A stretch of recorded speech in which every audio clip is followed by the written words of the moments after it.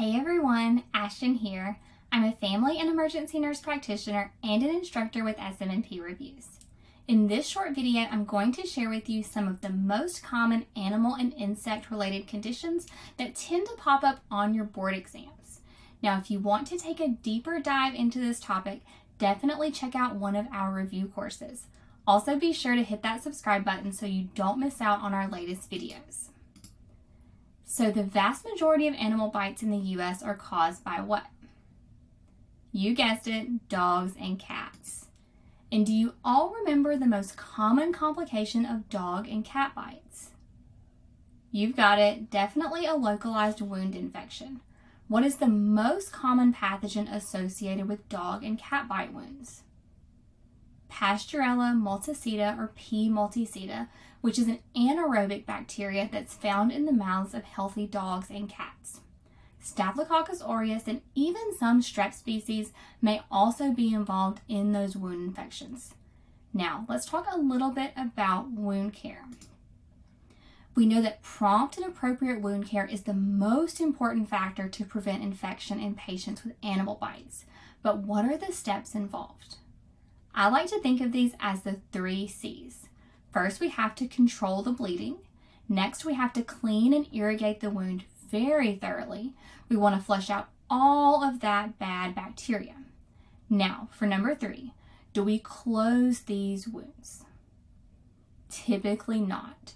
The majority of bite wounds should be left open to heal by secondary intention because the risk of infection is so high. There are exceptions such as large gaping wounds or bite wounds to the face, but we are not going to be caring for those in primary care. Instead, these are going to be referred out to the emergency department. So what about indications for antibiotics? Well, there are 2 situations where we might need to prescribe an antibiotic after a dog or a cat bite. First, for prophylaxis. If the patient has a bite wound on their hand or face, or if they're immunocompromised or have a comorbidity such as diabetes that could impair wound healing, or even if they experienced a deep puncture wound such as a cat bite, then prophylaxis is warranted. Secondly, what if the wound is already infected? In that case, we are definitely going to want to get an antibiotic on board. But which antibiotic is the preferred choice here? Just remember, get bitten, augmentin, also known as amoxicillin clavulanate. But you may be asking yourself, what if the patient is allergic to penicillin? Well, other second-line options include doxycycline, also known as vibramycin, trimethoprim sulfamethoxazole, which is also known as Bactrim, and moxifloxacin. Now let's switch gears and talk about malaria. This is a diagnosis that we don't see very commonly in practice, but they love to ask about it on boards. So first of all, what causes malaria? Definitely a mosquito bite, right? Specifically that Anopheles mosquito. Malaria can also be transmitted through a blood transfusion, organ transplant, sharing needles from mother to baby in utero, or during delivery. And actually, over 95% of malaria cases occur in sub-Saharan Africa and even South Asia. But it's still an important disease for us to know about because we have patients who may be traveling to those endemic areas.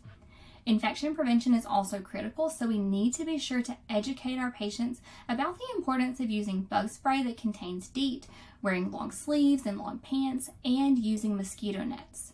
Some patients may also take preventative medications such as Malarone, which should be started about 1 to 2 days before travel and continued for 7 days post-travel. Now, can you think of some signs and symptoms of malaria? These may include flu-like symptoms such as fever, headache, fatigue, joint aches, even nausea and vomiting. Lastly, how do we treat malaria? Well, there are a number of different approaches and regimens based on local guidelines, drug sensitivity patterns, and drug availability. But these generally consist of a combination of therapies such as artesunate, chloroquine, hydroxychloroquine or Plaquenil, and doxycycline. There are several more insect and animal related topics to review for your certification exams, but I hope this video helps you grasp a few of them. If you're interested in learning more about any of these conditions and how to pass your board exam, definitely check out one of our review courses. Also, if you are looking for an amazing free community of students prepping just like you, be sure to check out our Facebook group, and these are going to be linked in the description below. And here are our references. And that is it for this video. You are so close to becoming a real deal NP. Be sure to check out our other videos. At SMNP Reviews, we truly believe that with the right preparation, you can totally pass your boards. We are rooting for you.